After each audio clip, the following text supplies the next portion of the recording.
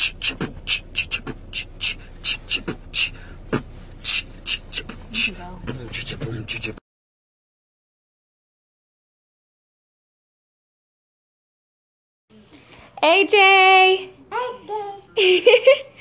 AJ!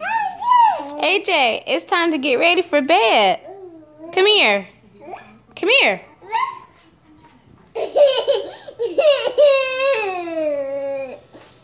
You ready for bed? Want to eat first? Yep, you want to eat first?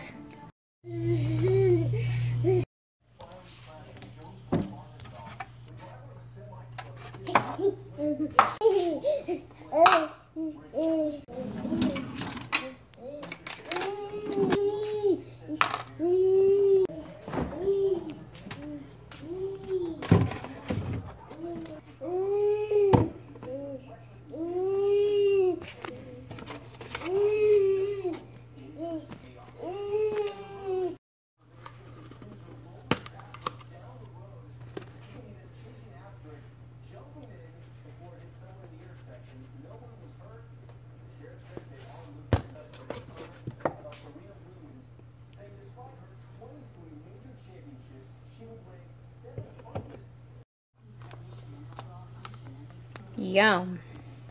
Ready to eat? Are you ready to eat? Yeah? After you throw my towels all on the floor? Come on, I have your food. Let's eat.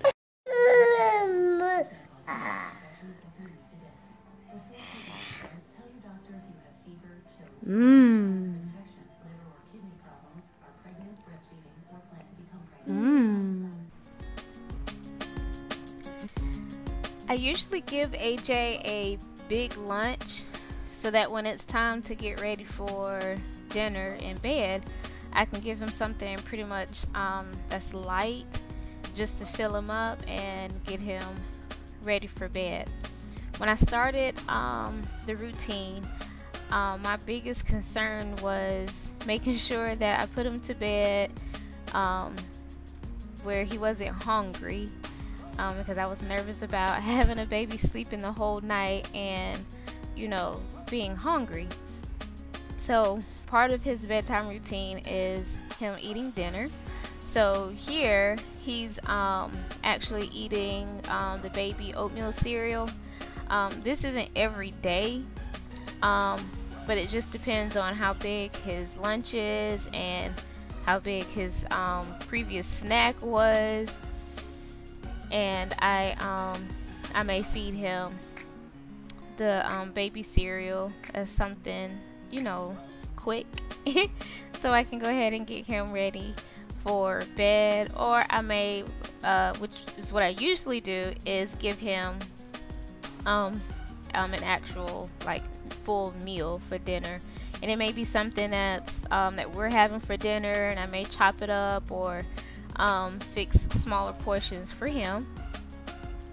But this particular evening he had the baby cereal, and as you can see, he was very, very, very restless, and he was already getting sleepy, so he was very whiny and pouty. So trying to get him to eat, as you can see, was a bit of a chore.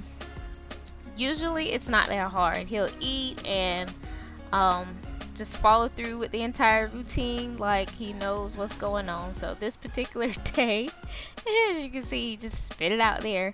So on this particular day, he was just really fussy. So everybody gets to see the bedtime routine with the struggles.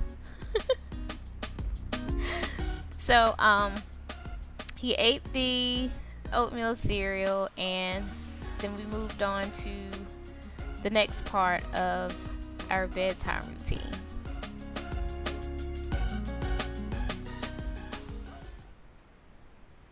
Here, last bite.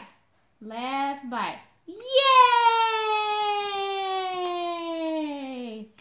Yay! Yay! All done. All done. No, it's all gone. It's all gone. Want to get your diapers so you can get some milk? Yeah?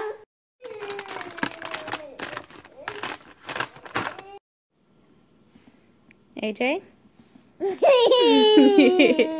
Let's wipe your mouth.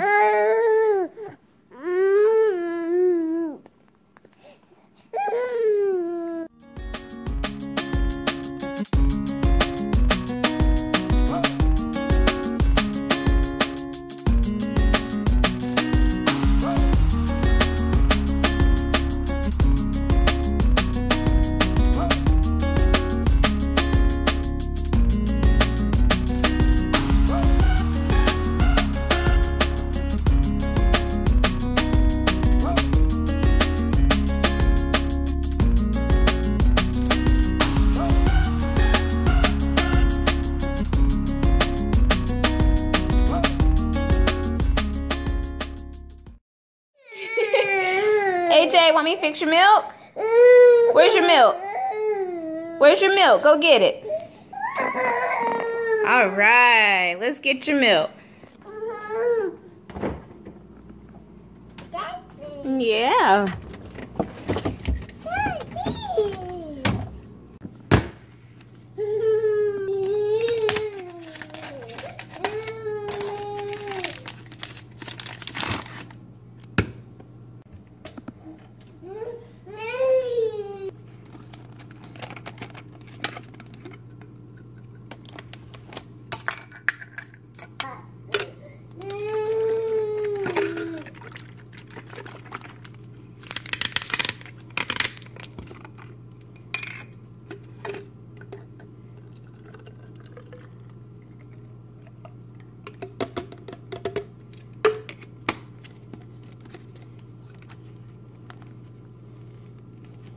All right.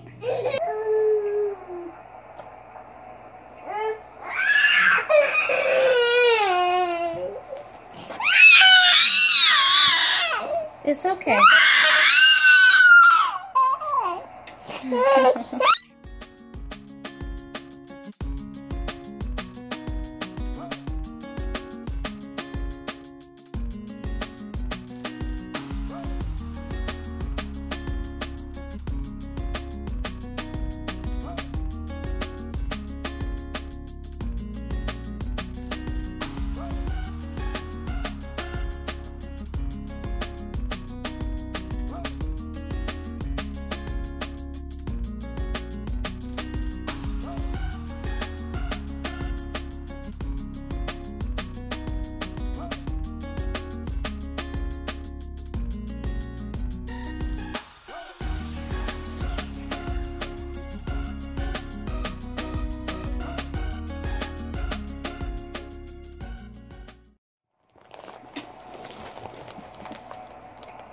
Say hi. This last part of the routine, I have AJ's milk, and we sit down in the rocking chair and I let him drink his milk. This started, of course, since he was born, because I breastfed. So before I put him to bed, I would nurse and then put him on to bed. So as he got off of breastfeeding, I began to give him milk before he went to bed so that he could still keep that same routine. So I give him his cup and I rock him in the rocking chair, let him drink. When he's finished, he'll either hand me the cup or toss it to the side. So once he's finished with his milk, I will put him over my shoulder and pat his back or rub his back. He'll give me a few burps, and then I'll let him lay there for like just a little while, like maybe not even a full minute, and then put him in the crib. He may be still awake or he may be dozing off. Ever since he was, you know, really young, maybe a few weeks, a month old, I don't put him to bed fully asleep, so that way he could get into the habit of going to sleep on his own, and not every time I put him down he'll wake back up because he feels like he needs to be held to be asleep. Also, I also do the same routine during the day, so that I could wean him off the pacifier, because when I put him to bed at night, there's no pacifier.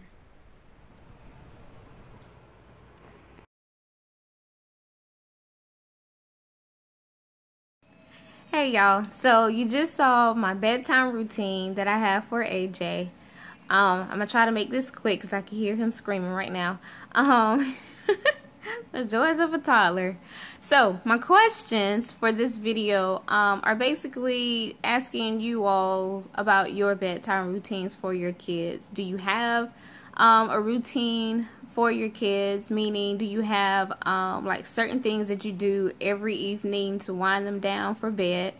Do you have a certain bedtime for your kids? And do you plan to have certain bedtime changes like as they get older? And my other question is basically when things come up, like, you have to travel somewhere, or, you have guests, or you have different events that you attend or something like that. What do you do when your bedtime routine, basically when your child is off schedule? So what do you do? Like, do you just pick up where you left off? Like, let's say you went out somewhere, you get home and it's like 10 o'clock. Your child's bedtime is at 8. So do you just pick up with the same routine and put them on to bed, or does everything just pretty much goes out the window and you just pick back up the next day? So that's what I'm curious about.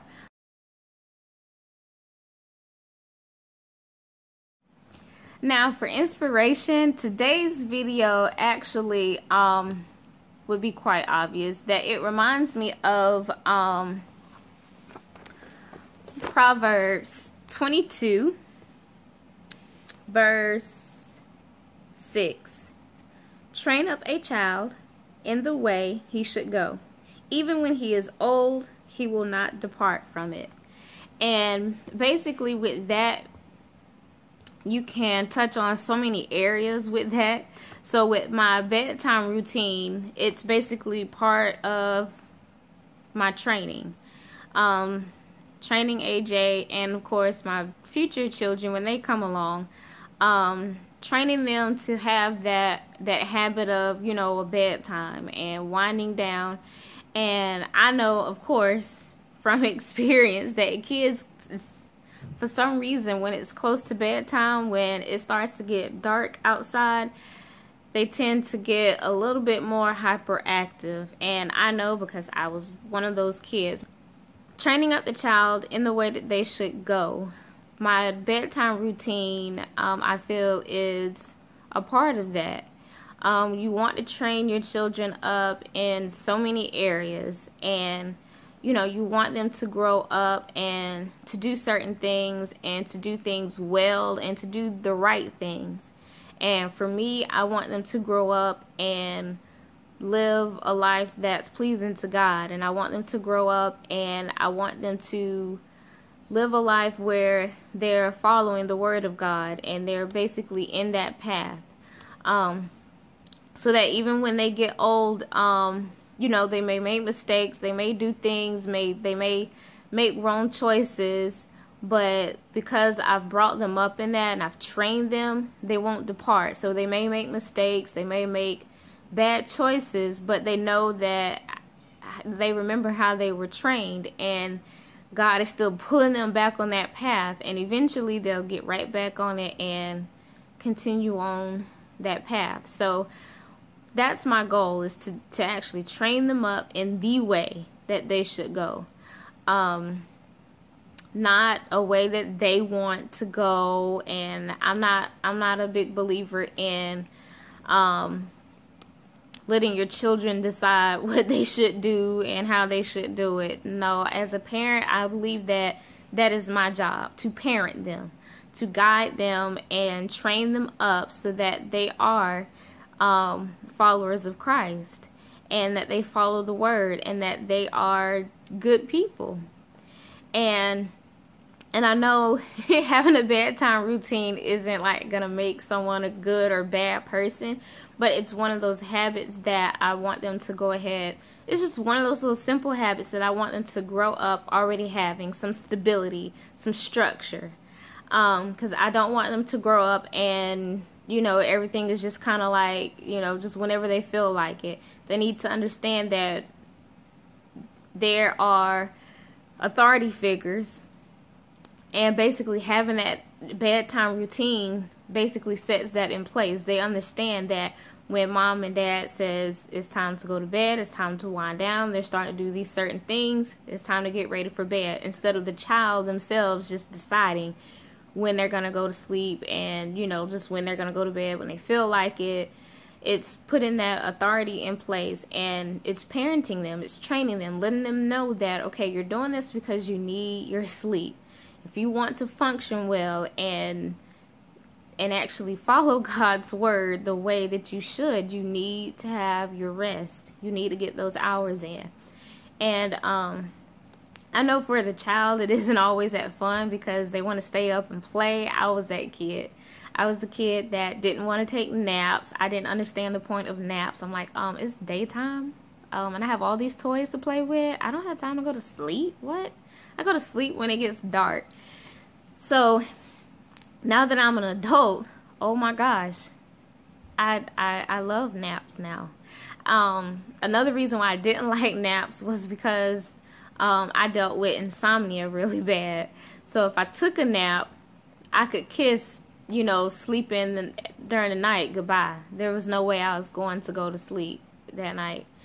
And so I would be up pretty much most of the night. So that was another reason. That was mostly when I was in high school, mostly why I didn't like taking naps. But I will say, once I became a mom, I can take a nap and still go to bed on time and still sleep the whole night.